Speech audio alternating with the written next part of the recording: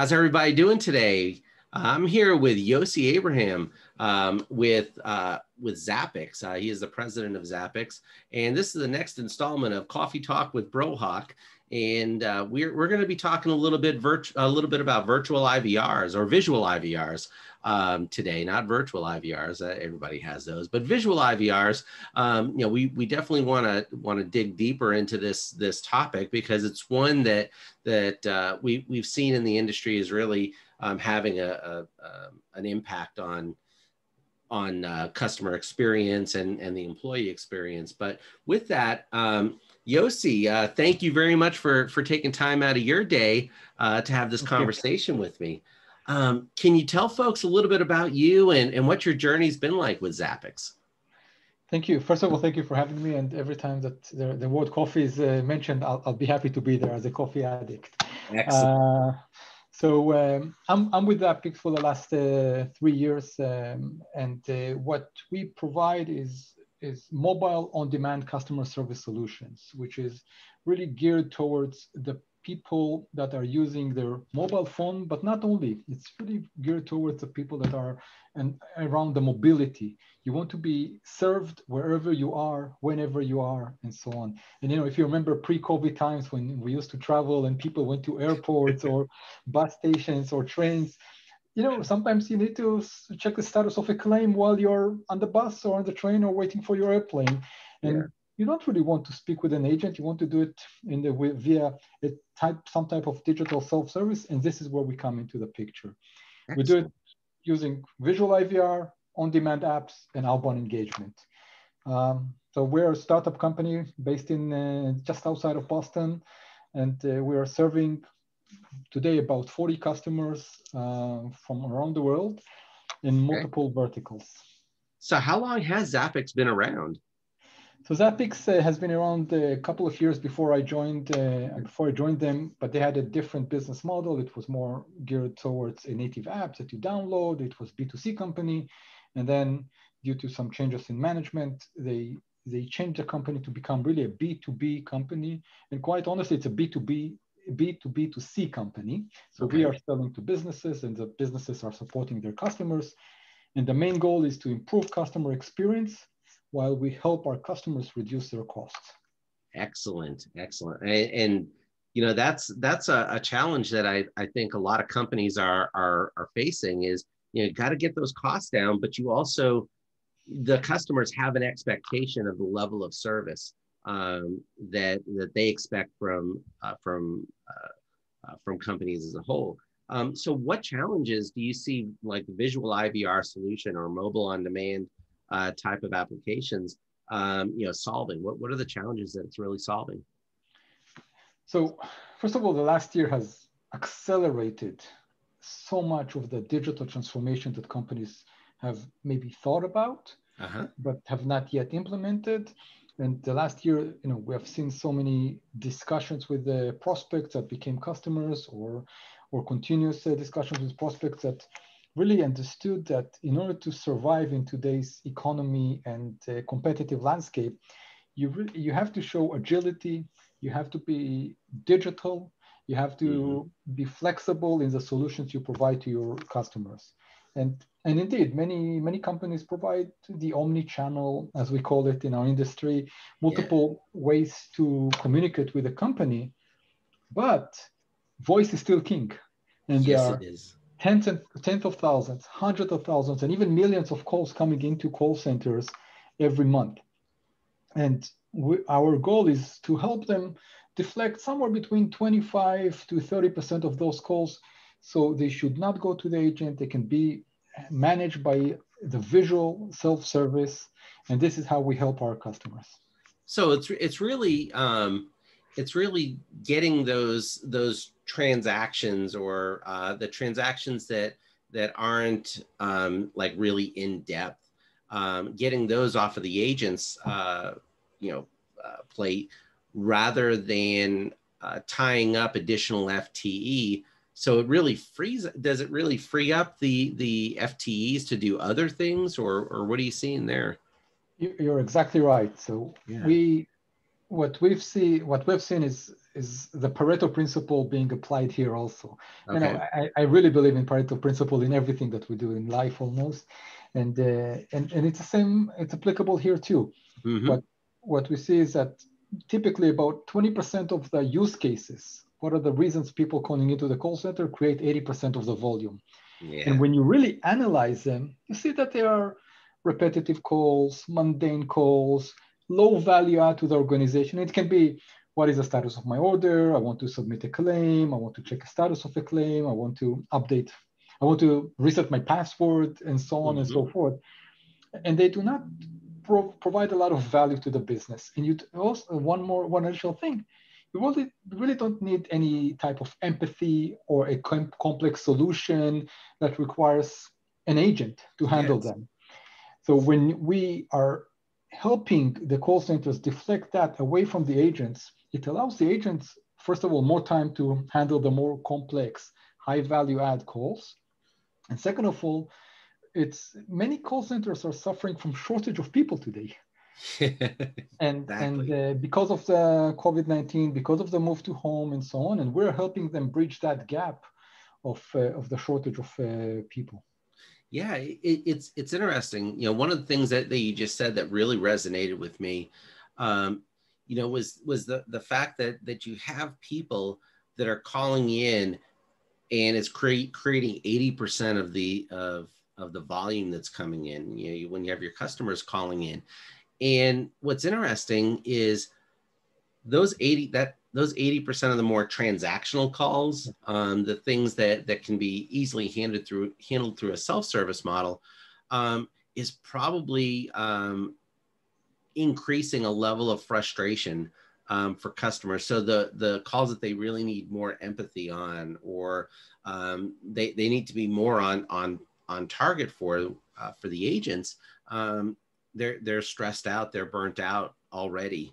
They don't have a time to breathe between those other calls, and then when they actually get one that you know, needs a little bit more attention, kid gloves, hand holding, whatever the case may be, that it's hard to get to those to that level of expectation. Exactly. Yeah. So are you seeing a lot of folks being repurposed in the contact center organizations that you support? You know, for instance, I mean, if you're able to reduce FTE count for a company, are you seeing those people being repurposed to do something else? So we see a couple of things. One is really being repurposed for a different type of activities. The second part, as I said, is to bridge the gap of recruitment, of onboarding new ones, because they are short on an agent for that time. Yeah. And it can also be just allowing, as we said, with the same amount of agents, but to allocate their time a bit different, so they are not stressed to finish the call so quickly because we are taking care of those mundane, repetitive calls. They can have another 1 or 2 minutes per complex, high-value call for themselves. Yeah, so it becomes more a solutions-based conversation as opposed to you know, I got to finish this call in 4 minutes. You know. Yes. Yes. You really try to solve the problem of the person that you're talking with. So with some of the companies that you've worked with, what are some of the success stories that have been shared back with you? So I will share a couple of them. First of all, we have one of our partners has a lot of retail customers, and in retail it's very, you know, they are really, almost all of them have that peak in November and then in December, and then it drops down again. So one of the main areas we support our customers in the retail is that we allow them not to recruit so many people during that peak time, which is really a challenge, because we help them deflect during that call. And these are really, you know, calls like, where is my order? What is the return status? I want to initiate a return, and so on. So we help, you know, just flatten a bit better that peak. Another one is we recently launched a solution for roadside assistance. And roadside assistance, you take this call, and instead of someone is stuck on the right side of the road, and now they wait 7, 8, 10 minutes for the agent to answer, and then what do they do with the agent? They basically fill out the form. What is your policy number? What happened, and so on. And then the agents will send out the truck. So what we did, we created a Visual IVR for that customer, and we took that handling down from about 7 to 8 minutes to less than 2 minutes for the person basically receiving the text, opening the Visual IVR, completing everything there, clicking a button, and when they click submit, we are now working with the automation with our customer to automate all of the process of sending out the truck to the right place and so on. And here we're utilizing geolocation. We can grab it from the GPS of the phone. Smart forms, we use APIs in order to pull the policy information and so on. So that's another success story that we have. And the third one I'll mention is actually coming from healthcare, which is not really Visual IVR, but it's all about digital engagement. So healthcare is somewhere around 5 to 7 years behind the e-commerce side and everything around digitization. And one of the main things that we see today is the consumerization of healthcare. So healthcare providers are trying to become more consumer-like handling of their patients. And what we do for them is that we provide them with, for example, very visual, easy to use appointment reminders.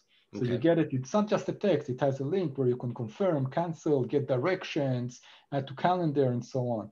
We built for them an on-demand app, basically a web app for that practice, for that department, because no one will really download a native app for a certain department. But here we allow them all the content that they want to have there. And the last thing we are about to launch is a solution for gastroenterology. And for all those that have had colonoscopy, for example, when you have this piece of paper telling you 7 days before, stop eating this, 4 days before, start to eat this, and 2 days, and you don't really remember. So we are going to send text messages with a link to the exact instructions 7 days before, 5 days before, 3 days before, with the exact instructions for those times. And the purpose of all of that is to improve the preparedness before coming to the appointment. And that, of course, increases the efficiency, but also improves the customer, or actually here the patient satisfaction from this interaction. Yeah, so rather than having to reschedule because I forgot to do that at this time, they'll have that reminder coming through to them. Whether at the exact time. At the exact time. 3 days before, 2 days before, different reminders. Based on the medical regimen. Set it and go at the patient level, not necessarily, based on a date. One of the other things that I really like about the platform is, I don't have to download anything else on my phone.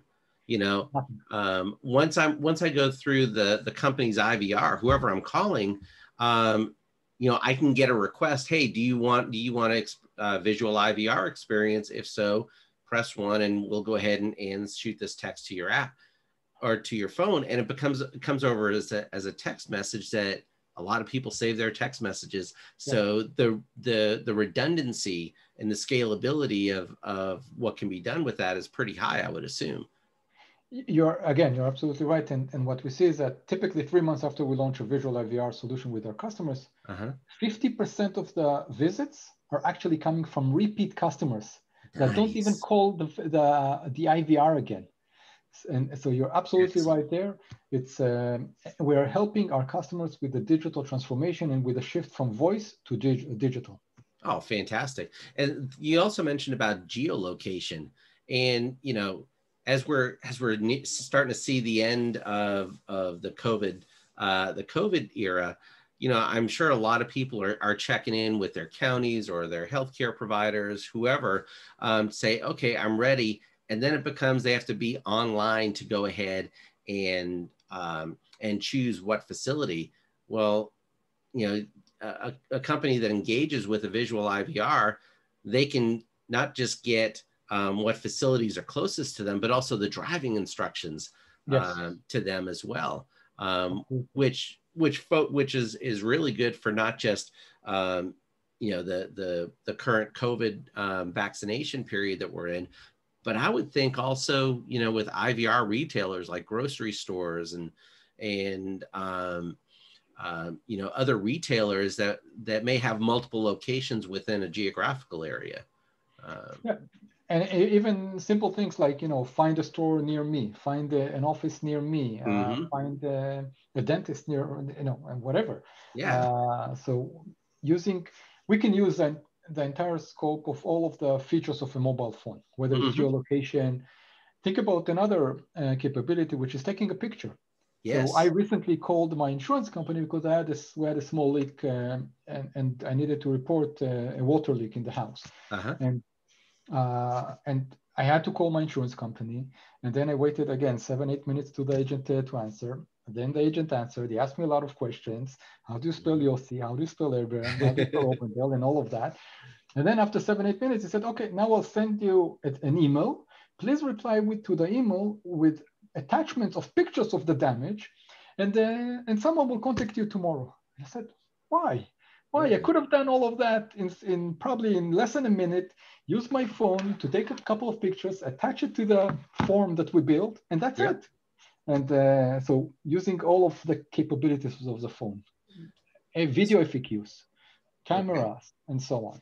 So one of the other benefits of like a Visual IVR that you can't get from talking to an agent is you can get links directly into their knowledge base. You can get links directly into, a company's CRM where, it could actually impact the cost of goods and services provided because you don't have that added expense of an additional $17 or $20, $25 an hour, customer service representative, which they serve a very valuable purpose. But if you can really get the customer to where they need to be faster and get them the answers that they actually need, the customer experience is just mile high at that time. Yes. So, and one more thing I will add to what you said, because you mentioned the word revenue, is that don't forget that with Visual IVR, you have a captive audience. Yep. What we can do is always put any kind of a banner with promotion, the coupon.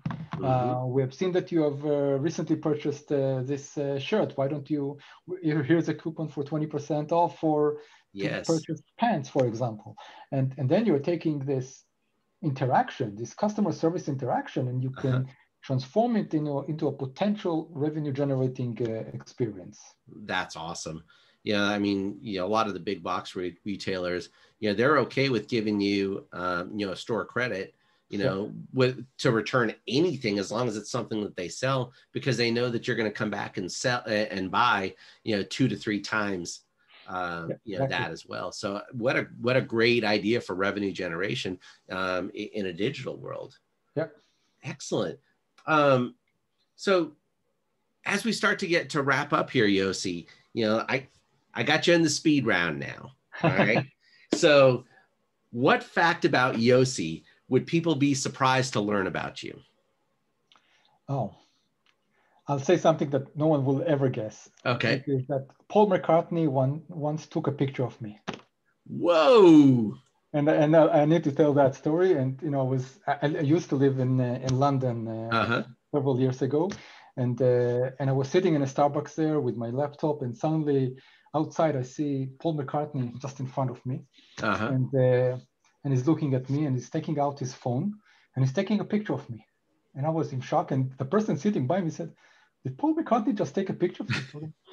I think so. I don't know what happened here. And then after he left, I had to go out and see, is there something there? So I went out of the Starbucks, and I saw that he just had a promotion with Starbucks, and they had like this one-sided stickers on the glass, and so he took actually a picture of himself, but I was just in front of him. So. We'll keep it simple and say Paul McCartney took a picture of you. That's it. There you go. No said. That's awesome. Yeah.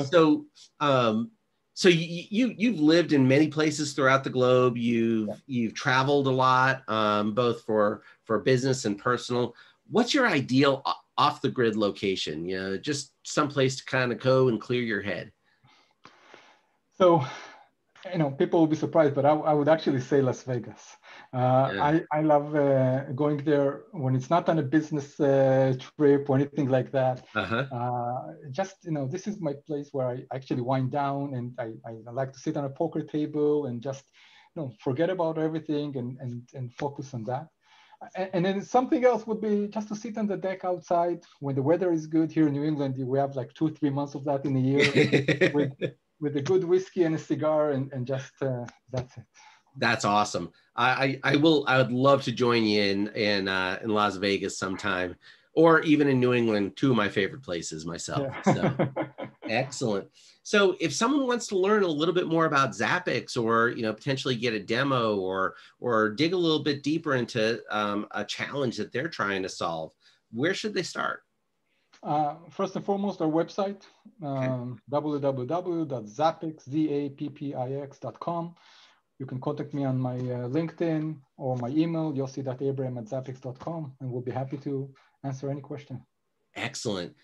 Yossi, thank you very much. This has been very informative. Great discussion as always. I love chatting with you, my friend. And thank you for sharing some information that people may not have known about Visual IVR, and how it can really have a positive impact on businesses and customer experience. Perfect. All Thank you right. so much for having me. Hey, thanks a lot, Yossi. Thank you. Bye-bye. Bye-bye.